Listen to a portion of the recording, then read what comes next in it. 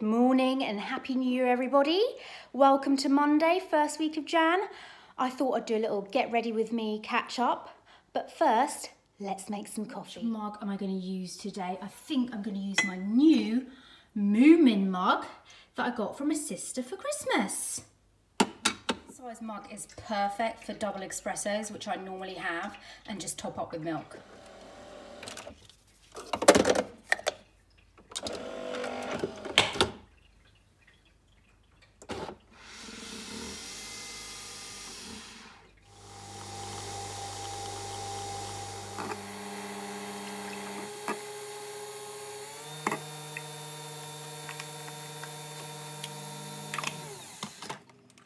Just waiting for my milk to whiz up in the Arrowccino. I'm using this Rude Health almond milk and it's absolutely amazing. The oats is nice as well, but what I like about it is it's got some sweetness to it, so it's just like perfection. So wearing my new Sweaty Betty outfit that I got for Christmas. Oh my God, I absolutely love it. Look at these leggings. Aren't they fab? I just feel like a completely new person. And technically, I know it's the 4th of January, but I'm going to call it the 1st of January because it's Monday. So I just feel like it's Monday, it's the new year. I've saved this for the new year. So, okay, the milk's ready. Right, there we all are now. That was a palaver, wasn't it? It's always a palaver to set up the camera and everything. Oh, that is the best. That is the best. That double espresso chiaro. I think that's the only one. I mean, I know I like the Christmas ones as well, but this one for all year round is perfect. It's the perfect size. So I don't want a massive big tub of coffee. I like these little ones. Do you mind? So, did we all have a good Christmas? How are you? How was it? Was it different for you this year? I guess it was different for all of us. Because we're all in, well, I'm in tier 4, most of us are in tier 4, so you can't really do much. Have you taken your Christmas tree down yet? Is that, when do you leave yours up till? Took ours down yesterday, Sunday, because for me, after New Year, I want it out. Like I woke up Sunday, I was like, I want this stuff out now. And it's such a bugger to do, isn't it? Oh God, I should be doing my makeup while I'm talking. Otherwise we'll be here all day. It's such a bugger to do, isn't it? Especially if you've got a real Christmas tree and all the needles fall out all over the place. I need to wet my sponge, hang on. Yeah, the buggering needles. God, it's everywhere and it doesn't matter how cleverly you hoover up, there's always needles. And now the car's full of needles and I've got needles up my backside. It's just like, and every year you're like, that's it, I'm never getting a real tree again. But then you get a real tree. But anyway, I like to just get things out. I'm not a huge fan of New Year's Eve itself. Like, it actually makes me really anxious. Even the countdown, I can't bear it. I just don't like it. I just rather just go to bed at 8 PM and wake up the next day. I do, however, love New Year's Day. The brand new day and the walk. I'm going to use my bareMinerals today. I've been using this every day and I just love it. But I'm going to use Fairly Light today because I feel like, you know, I should. You know, the outlook of a brand new year and going for that first walk. I just love it. So New Year's Eve for me, I've never liked it. And I've done all the going out, everyone. You know, I've done that, been there, overpriced drinks and bars and too many people. Can't do it anymore. I can't do loud noises. I can't do crowded. Oh, actually, I was going to put some, goodness, Shaz. I was going to put some of this on for a bit of glow. I just hate it, actually. New Year's Eve, I hate it. I just like to be at home, in my pajamas, on the sofa with snacks, and that is it. So, yeah. But it's like that, isn't it? You know, it's just kind of, now I'm going to rub this in with my fingers. Is it going to make a mess? Or should we just sponge it in? Yeah, let's just sponge it in. yeah, what do you think? What are you? Are you a New Year's Eve kind of person? Do you like that? Or do you like Christmas more? Or, but like Christmas, I love Christmas Eve. I find Christmas Eve the most exciting of Christmas. You know, and we always go for breakfast somewhere nice, and you know, the day's lovely, and you get like festive hot choc. And okay, yes, I know I've had a festive hot choc every day in December. I'm literally off them now. But this whole thing of like, especially now we're all locked down, it's this being able to just go for a walk or go to the coffee shop. Something as simple as going to the coffee shop is, I don't want to say life-changing, but it's a really nice ritual and I love it. And you get that little bit of human interaction and it's just nice, you know? So yes, let's talk about New Year's. So I think we're all sort of like, I know I'm rambling because I've got so much to say. I get so like, why is it in January? It's like, all right, healthy eating, exercise, and every advert's about exercise, you know, and everything is about healthy eating. Well, in essence, you should be doing that throughout the year, not just January. Do you know what I mean? Like you should be doing, and if you're doing that all year, like, you know, eating relatively healthy, doing a bit of exercise, then you're fine and you're not got that pressure. I cannot stand to be pressured in anything. I just can't bear it. And the minute I feel like I'm being pressured or I'm being told to do something, I'm like completely anti. I just don't like it. It's like I'm not a competitive person either. I'm not competitive. I don't want to challenge myself. You know, everyone has different challenges that they have to face, you know? And my kind of thing is like, I want to carry on doing what I'm doing, growing my channel, obviously, dealing with my anxiety, you know, and making more effort to interact with my people that I know, my friends. You know what I mean? When we can all do that again, it puts things into perspective, you know. Just before lockdown, I had breakfast with one of my friends and it was just so nice. And you really realise the importance of friendships and all this is a good colour, you know, and interactions. Do you know what I mean? So that's what I'm about. And New Year, new you and all of that, oh, sod it. No thanks. I'll stay how I am, thank you very much.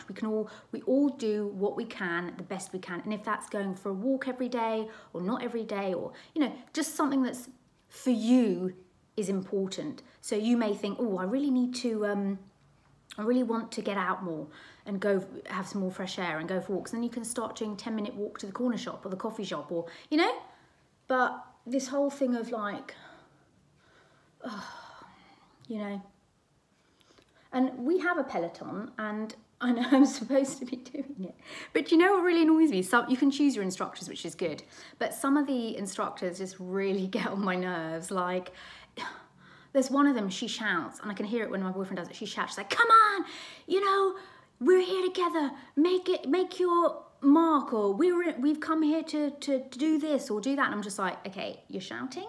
Stop shouting, okay? I'll decide how much I'm doing. Goodness. Okay.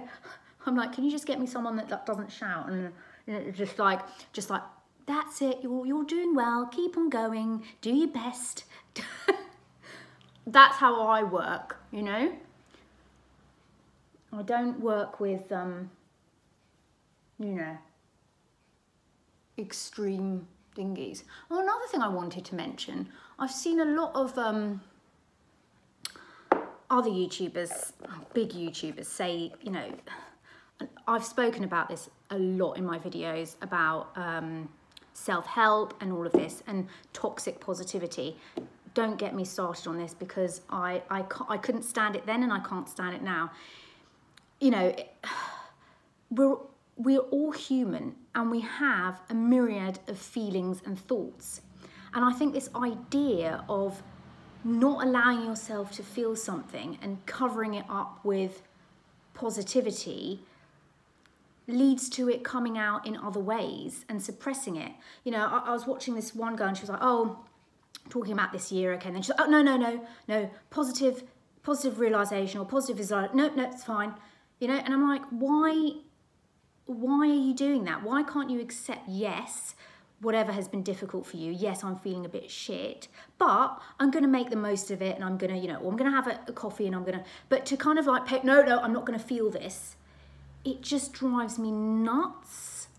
And also, I think, you know, these people that have written these books, okay, this is like, for me, it's the biggest money maker, I won't say scam, but that there is, because who are they to tell you how you should be feeling each day and what you should be doing? You cannot tell me what to do. I can't stand it, okay? Now, and there's a lot of these self-helps, miracle mornings. If you love that, great. But you've got to understand that not everybody is a morning person. Maybe their creativity and productivity start later on. So doing this miracle morning, I know the book, I've read it, and no. And she was like, oh, you know, I'm getting up and it's difficult, but by 2 p.m. I'm really, really tired, and by 6 p.m. I'm really tired. Right, so what's the point of getting up so early just to sit there and do nothing, and sit there and meditate? And you know, what's the point? Like, you have to adapt things to your day and to your environment. And that's why I'm just so anti these books, because I just think it's a load of baloney. Do you know what I mean? Everyone has different thoughts, different feelings. That's like saying to somebody who has depression, come on, think positive. If you think positive, you'll change your life. Positive visualization, vision board. That, it doesn't work for somebody who's depressive. So I really would steer clear of these books, and trust me, I've read them all, okay? They're not helpful. If you are struggling with something serious, then you need to see a clinical psychologist. A lot of these books are not even written by doctors or psychologists. They're just people that think they think they've got an answer. But it really rubs me the wrong way, okay? It really, really does. So that's what I'm saying. You don't only change what you want to change. Go at your own pace, do what you want to do. Throw those bloody books out the window, because you don't need them, okay? Make yourself a cup of coffee. I'm actually going to go over with Mineral Veil. This is the Tinted Hydrating Mineral Veil, which I have not used in ages, and I thought today I'm going to use it because I'm using the lighter shade of foundation. And what this does, it just sets your makeup, but it also gives it a bit of a glow and a bit more colour. So there we are. Oh, that's nice, isn't it? I think doing my makeup down here is a lot better because A, I'm sitting in front of the window, so I've got no ring lights on at the moment. You can see it just in front of the window. Look how amazing that bareMinerals is. And also, I'm not turning to the side. I've watched some of my videos where I'm doing makeup and I'm turning to the side, and I annoy myself, so I bet that annoys you as well. Okay, let's go in with some bronzer. I'm going to go in with Hourglass. Oh, I love this. What did you get for Christmas? Did you get any? And did Father Christmas bring you everything you wanted? I actually don't like that question. You know, people go, "What did you get for Christmas?" And you know, when you were little and your relatives used to go, "What did you get for Christmas?" And you'd have to sit there and go, "Well, you know, I got this and this and this and this." Maybe you don't want to say, you know. This nice pinky blush. Now, do I want to buy makeup this year? Is there anything that I want? Few things. I kind of make little lists. I'm going to use, this is MAC Paint Pot in Groundwork. I tell you what I want. I want to get some, try some Victoria Beckham. I've never tried Victoria Beckham stuff. And I've seen that she's got some really nice eye sparkly stuff. Like I need more eye stuff. Like, but come on, this is what I do, you know? Some people collect stamps. So I'd like to try that, and she's got some really nice lipsticks as well, which I haven't tried. And I want to kind of, you know when you're like, you want to change up your look a bit, you know what I mean? Don't ask me about my hair. I have no idea what I'm going to do with my hair. I'm avoiding my January, what I do every January. I go wild, I go and get a full head of highlights, and I cut my hair really short, and then I hate it. But I've now seen so many people who've had like really long brown hair, cut their hair short into like a bob, make it blonde, or just cutting it short, and I'm like, oh. But I know I'm not gonna like it if I do it. I know it. But then I'm like, I want like a, I feel like I need a change, but, and then I always imagine to myself, yeah, I want to be really blonde, and all of that. But, oh, I forgot to show you this. This is a Max Factor concealer, and my mum had it, and I was like, oh my God, and I was doing her makeup, and I was like, that is amazing. And I got it, but I got the shade Too Light, because for some reason I didn't understand the shading system. I got a shade 020, and I should have got shade 030, but I didn't know it meant like 1, 2, 3. Anyway, sometimes I mix it with the Tarte Shape Tape. But what I love about this is that it just sets, you don't need to set it with powder. So that's that. Let's do some eyebrows.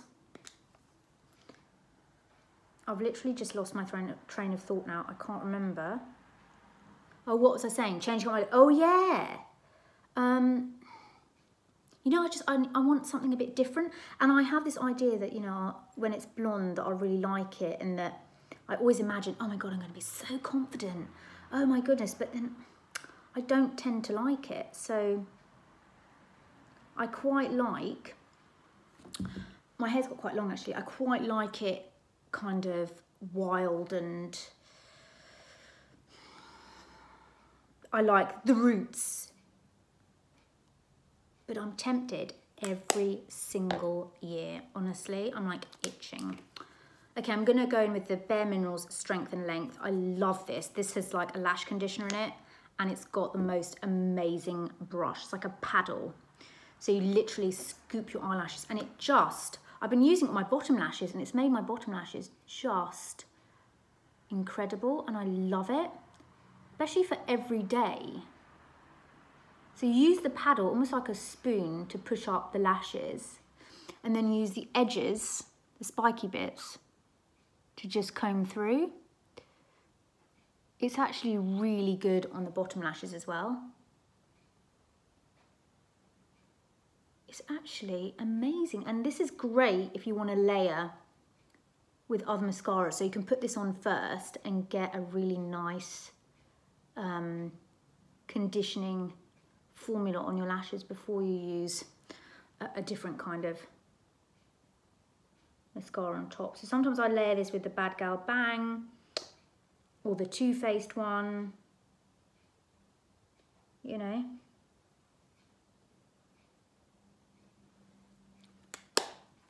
I'm actually all about the kind of, you know, that lived-in makeup look at the moment. I just like it lived in. Don't like feeling overdone. Okay, I'm gonna go in with lip liner, and this is the Charlotte Tilbury Pink Venus. Sounds ominous, doesn't it? And I like this because it's just a nice, also, are your lips like just dry, so dry? I can't even wear anything because they're just so dry. So I kind of reach for really hydrating formulas. And this is what I've been doing. I've been just lining with this. And then just topping off with the Fenty Gloss Bomb. Is it a Gloss Bomb? In Fussy. And this is surprisingly moisturizing. Like, I mean, and I just use that on top.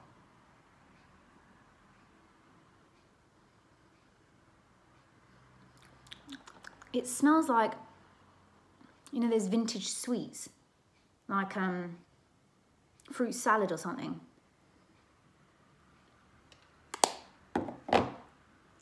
And that's it. There you have it.